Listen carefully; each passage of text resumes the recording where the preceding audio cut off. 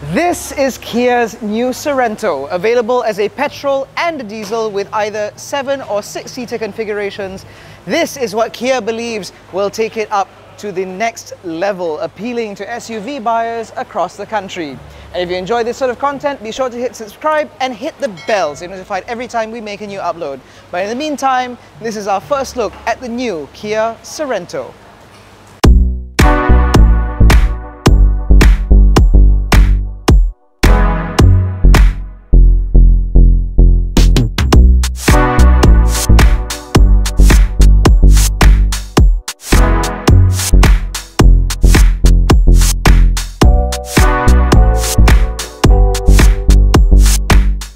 Now, the Sorento is a much larger vehicle than the car that it replaces, although that said, the Sorento nameplate has been away from the Malaysian market for quite some time.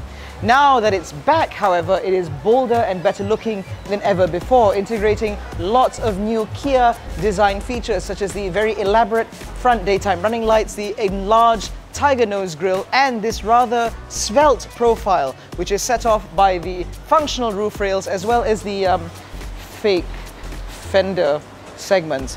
Now, the noteworthy part about the Sorento is the fact that you actually get a couple of powertrain options. You can get a 2.5-litre Smart Stream petrol engine, which produces about 177 PS, mated to a 6-speed automatic gearbox available as either front or all-wheel drive.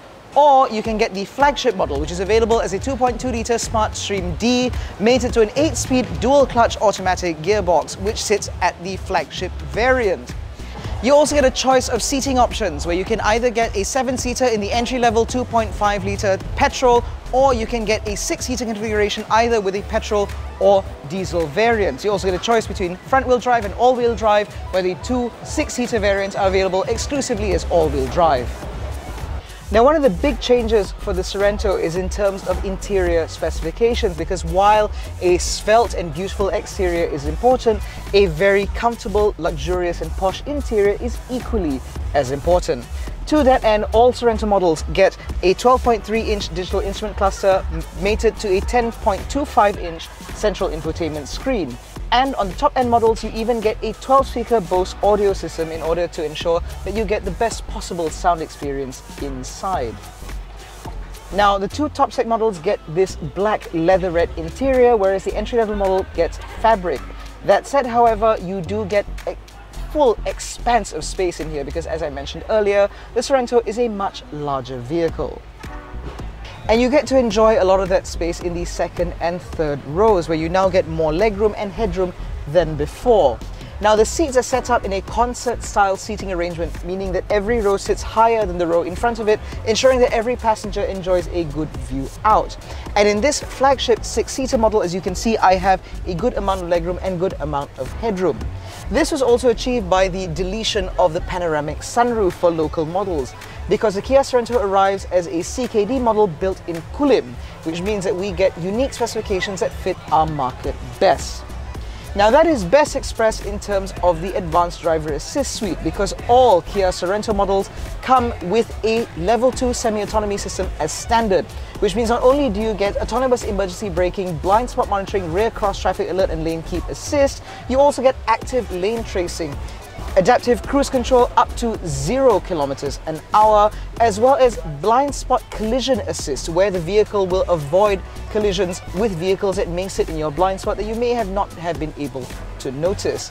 All of this makes the Sorento one of the most compelling 3-row SUVs currently available on the market, which it certainly has to, given the price that it commands.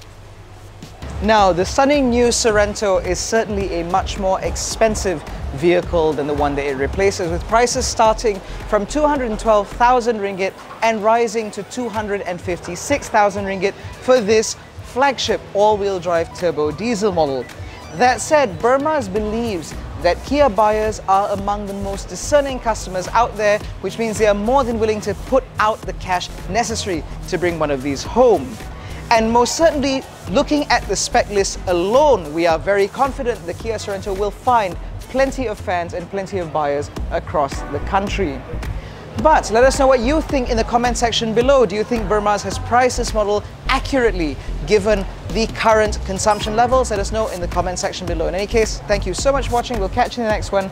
Take care, stay safe, and Kia Sorento.